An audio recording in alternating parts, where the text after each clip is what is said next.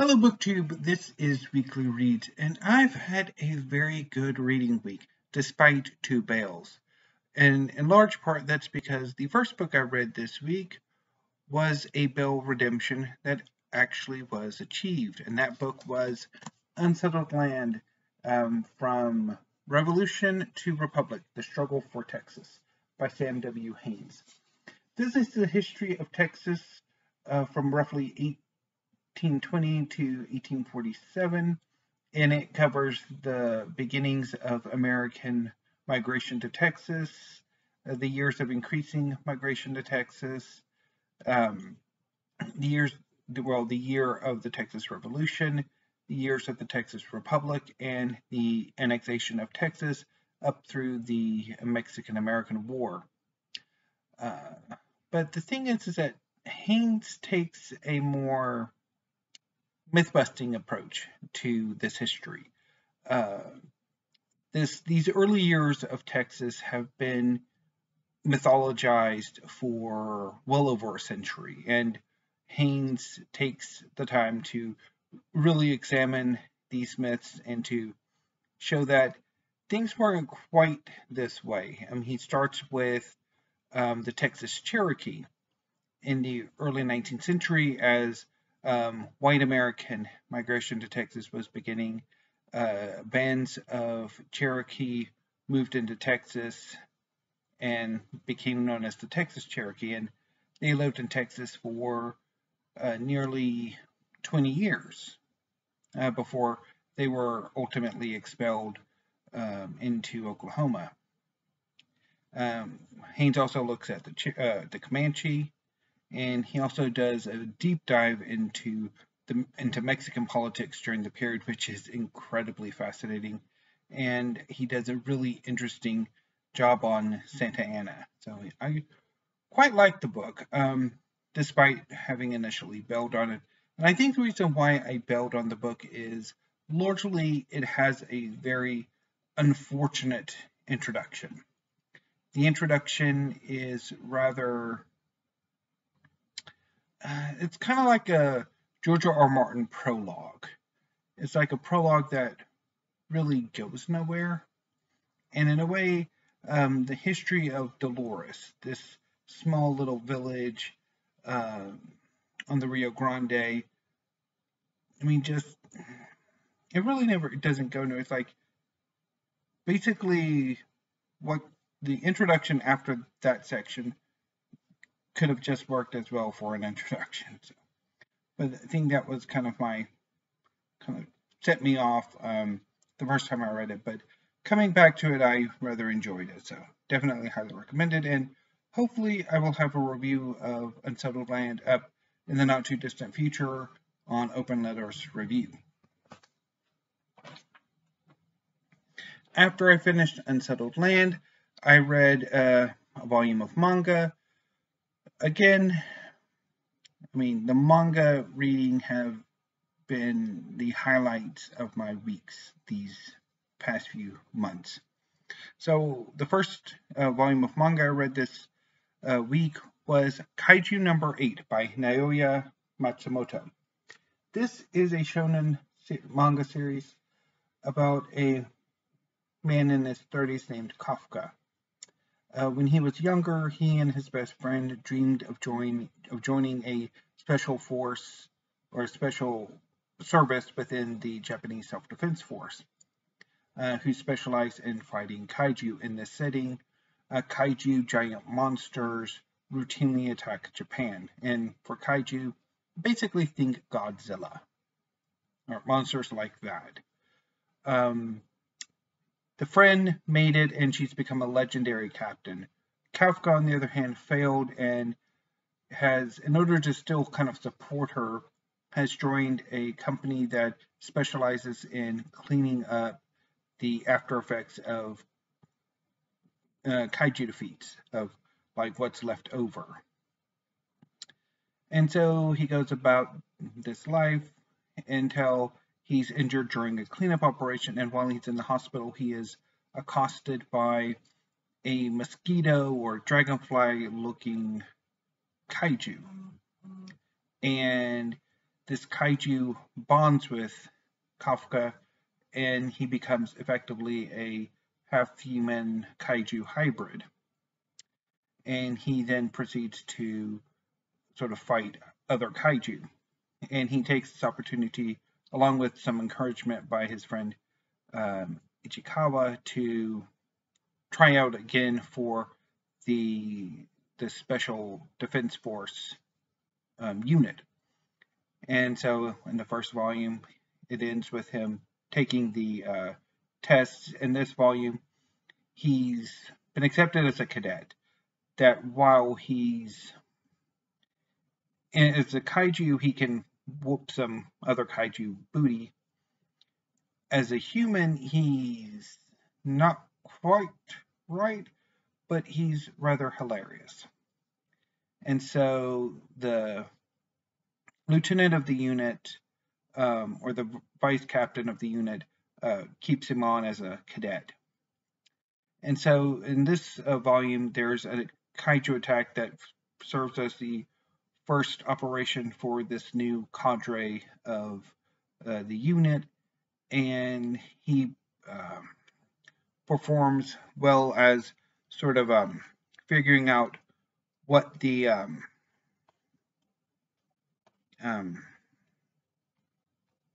kaiju's biology is, which was really cool. And then excuse me, he then basically goes and rescues a friend of his who's being attacked by a major antagonist. I'm looking for some images. So I quite enjoyed the volume quite a bit. I mean, the humor, the artwork. I'm looking for a really good example of the artwork to show you. Oh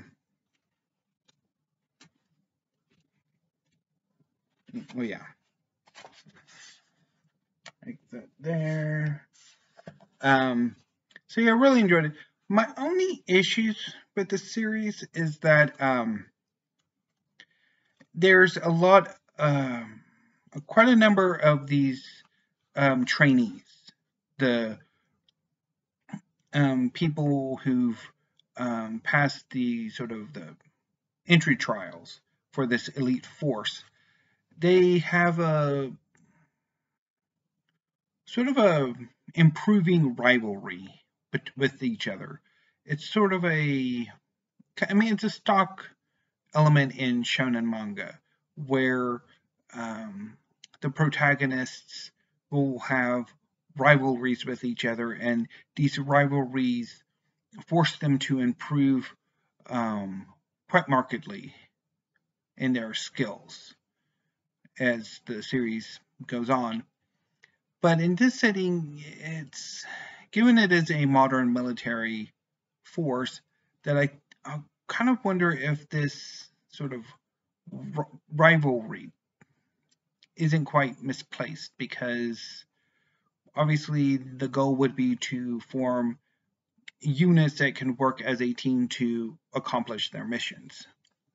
But at the same time, this rivalry does produce some really wonderful friendship moments, particularly between two of the characters. So I quite enjoyed that. And Kafka at times, particularly when he's a plain old human, can be the humor around him can be a bit much, even though I do like the fact that he is an older man as the main protagonist, which usually shonen protagonists are in their mid to late teens, sometimes early 20s, but it's mostly in the late teen range. But anyway, so that was Kaiju number 8, which I quite enjoyed. And I'm looking forward to volume 3, which I have. Anyway, okay, so moving on to the 2 bails, which occurred on Monday and Tuesday, and they were both for the birth year book tag TBR.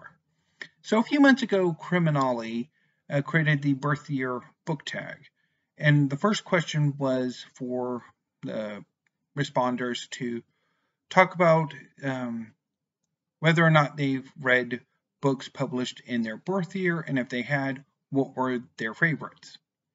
I've read a few, very few, books published in 1983, and I don't quite remember what, if any, were my favorites.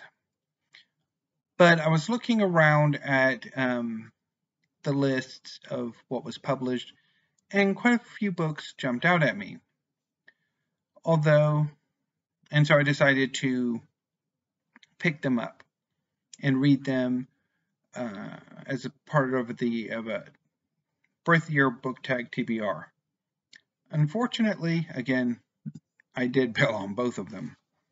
And the two are The Moons of Jupiter by Alice Munro, and Cathedral by Raymond Carver. The best thing I can say about both of them is that Steve Donahue is right. Alice Munro's prose is pretty, but it's dull. It's basically, reading train timetables is an apt description of it, and quite a bit of what goes on. I made it quite a ways through the first story, Connections, which is part of a duology of stories titled The Chadleys and Flemings, which is about the narrator's family. The first story is about her mother's family, and it tells the story of two visits. The first of the narrator's mother's cousins. The first one was when the narrator was a child, and it was described as a wonderful, magical experience. That shortly afterwards, the cousins started to die. And the second visit is one of the last remaining cousins coming to visit a now adult narrator who is married to a man who is quite abusive. And the story, while again it's prettily written, just didn't go anywhere. And that was a lot of the stories that I looked into, that I dipped into. I did bail on most of them and ultimately decided to just bail on the entire collection. Raymond Cathedral is,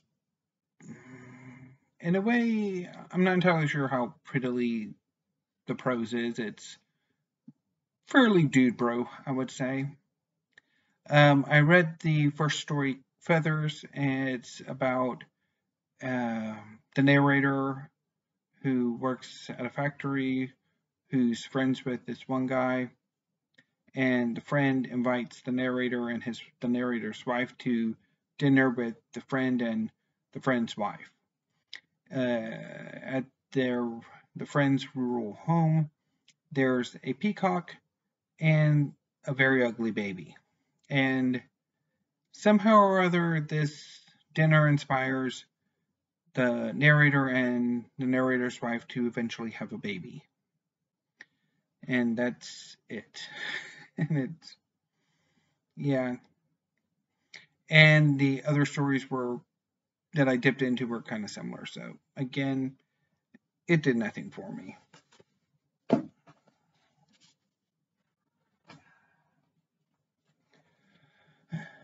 But on Wednesday, I was saved by more manga.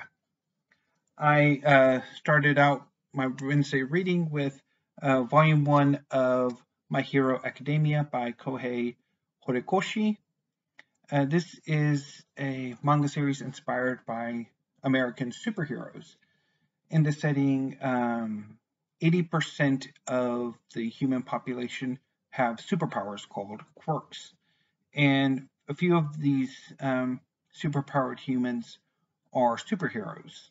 Most famously, All Might, this character right here. Our protagonist, Izuku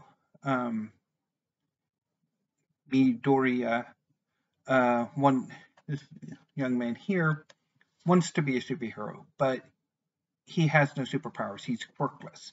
And for this, he is brutally bullied by a character named Bakugo, who is incredibly powerful, and is likely to be the first student from this middle school to be admitted to UA, the Japan's superhero academy, and become a superhero.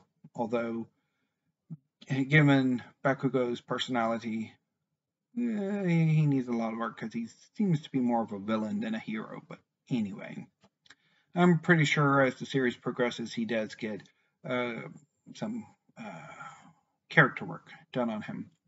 But back to Izuku, he wants to be a superhero. He's obsessed with superheroes, and one day he is attacked by a gelatinous villain and rescued by All Might.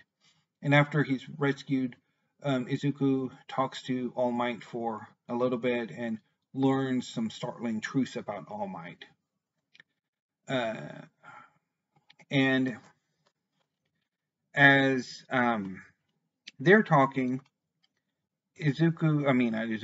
Bakugo is attacked by this gelatinous villain. The villain managed to escape. And Izuku comes upon this scene, and knowing that even though his tormentor is in danger, and that Izuku has no powers, he's quirkless. He can't really do anything to help. Even though any number of superheroes are in the vicinity and can't help because their quirks aren't a specific match for this villain, that there's like nothing anybody can do. And then Izuku just acts. And this is a wonderful, wonderful set of images. I love this scene and these images, and I love the art. And so Izuku inspires All Might to come back and rescue Bakugo, and Izuku's act of sacrifice, his sort of rescuing Bakugo, even though he has no powers, that there is a good chance he could have been killed himself, inspires All Might to decide to make Izuku a sort of a successor and to pass on his power, his quirk, which can be passed on to the quirkless. So over the next 10 months, Izuku begins to train and train hard until the day of the exam for UA, the Superhero Academy, when Izuku gets his requisite superhero belt. And so Izuku goes and he takes the exam and he's accepted, and he becomes a trainee superhero alongside a number of other friends, including and enemies, including Bakugo. So, I really enjoyed this. This volume was amazing, and I especially really like what Horikoshi does with Izuku's character. It's really, really fascinating. I'm looking forward to seeing how things go from here. And I do have volumes 2 and 3 on order. And another manga series that I just started and really, really enjoy is Jujutsu Kaisen. This is volume 1 by Gege Akutami. I read this after I read My Hero Academia volume 1. And this is a series about set in the modern day, set in Japan, about Jujutsu sorcerers. They are people with magic who fight curses and ghosts and evil sorcerers, that sort of thing. And the main character is Itadori, who seems to be a normal young man. But as a high school student, he has joined an occult research club at his school. And Itadori found a cursed object that another Jujutsu trainee sorcerer is looking for. and it ends up going missing. And well, the two other members of the club are kind of opening it, and they're attacked. And see if I could find it. Itadori helps the trainee sorcerer out. Wonderful sequence. And to more fully help out, Itadori eats the cursed object, and basically let me see if I can find it. Basically can incorporate this evil sorcerer's power within him without being killed or going insane. And so he's basically forced to decide whether he's going to be killed, executed immediately, because obviously he's kind of consumed a cursed object, and while he's controlling it, people like him aren't usually allowed to live. Or since he seems to be capable of controlling it, to basically keep going, that there are 19 more of these cursed objects. And so basically the idea is for him to eat the other cursed objects so that the whole of this evil sorcerer is within him, and then they'll kill him so that the threat of this evil sorcerer is gone for good. So Itadori takes as last option and goes to the same Jujutsu school as the young man he met in the first chapter. And then he kind of becomes a trainee, and he is sent on a few missions.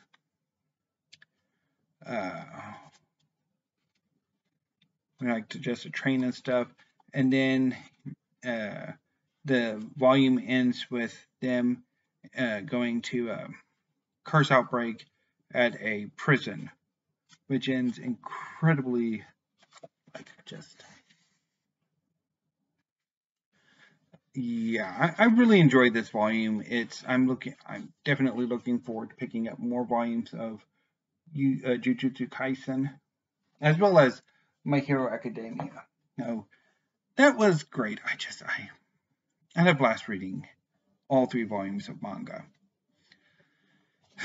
So that was Wednesday. Thursday, I had to go watch the 4 Children of the Apocalypse, so I decided to continue my readings of National Geographic.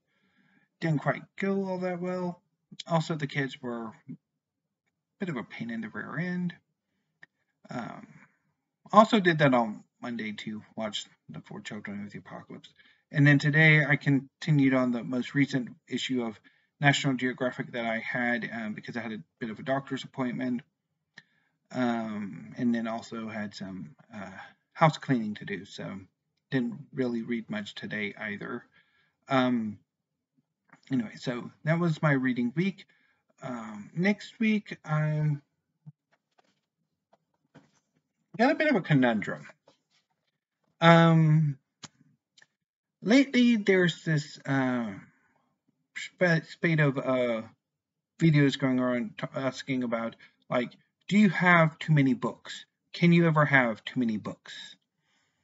And while in this kind of conversation was started by Michael K. Vaughan, and then Sean D. Stanfest did a response in his sort of humorous way, and then Steve Donahue had a response, and these videos got me thinking that while I don't have too many books at the moment, although I am fast running out of space, that I do need to really start to look at my science fiction, because recently I moved a large chunk of my science fiction and fantasy off of the last of the science fiction and fantasy shelves, this shelf here, or bookcase here, which used to have a good chunk of the tail end of my science fiction and fantasy collection, because I wanted to use that bookcase for manga, which is what it currently has. So that left all of the science fiction and fantasy that were on that shelf homeless. I've moved some of them to my headboard bookcase, and a few others are on a wall shelf that's above the first part of the science fiction and fantasy collection. And I think if I have time this weekend and into next week, I might sort of do a bit of some rearranging to try to work on the science fiction and fantasy section, and then kind of start to decide who I want to keep and who I want to get rid of. But I also want to sort of start focusing a bit more heavily on science fiction and fantasy, so I can sort of figure out how I want to go forward with science fiction and fantasy, particularly in a more constrained space in my library, since it no longer has this bookcase. So to that end, I'm planning on reading this weekend On a Pale Horse by Piers Anthony. This book was also published in 1983 and is one of the books I've been looking forward to reading. Ignore the two bells for the Birth Year Book Tag TBR. It's about a young man who becomes a new incarnation of death. And I also want to read Sorcerer's Son by Phyllis Eisenstein. This is a fantasy about a young man who goes in search of his father. I read the first chapter a few months ago for a tried chapter tag, in which I was again thinking about how to determine what books in my collection I want to keep, particularly science fiction and fantasy, which is a bit of a problem, and I think I'll make a dedicated video at some point, and hopefully I can make the video and it won't displease me so much that I don't actually do it. We'll see, but I do want to have a go at this. But I'm also really wanting to have it out with a number of the books on my English Lit major shelf, for lack of a better term for it. That's where I keep, that bookcase is where I keep my classics and my canonical fiction, poetry, and drama, and literary fiction, and general poetry. And so I'm thinking of also having a go at And Their Children After Them by Nicolas Mathieu.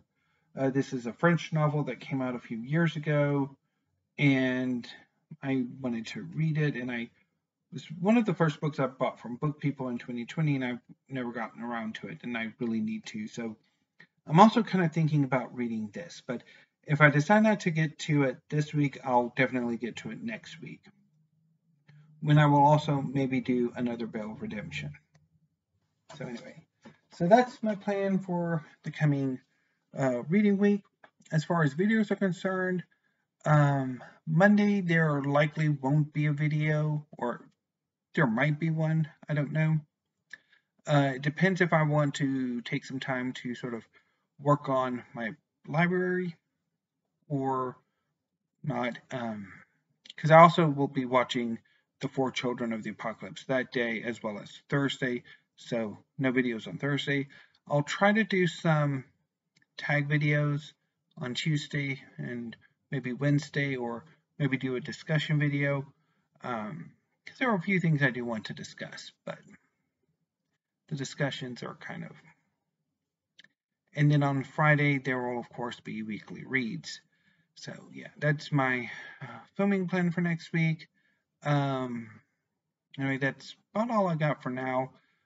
before I start to ramble, and I'm also getting very close to 30 minutes, so I'm going to go ahead and sign off for now. Thank you, BookTube. Have a great rest of your evening and weekend, and I will see you hopefully either on Monday or Tuesday. So until then, BookTube, stay safe.